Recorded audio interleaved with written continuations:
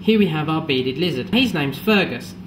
Now, Fergus can be found in Mexico, as well as the Gila monster, which is the other venomous lizard.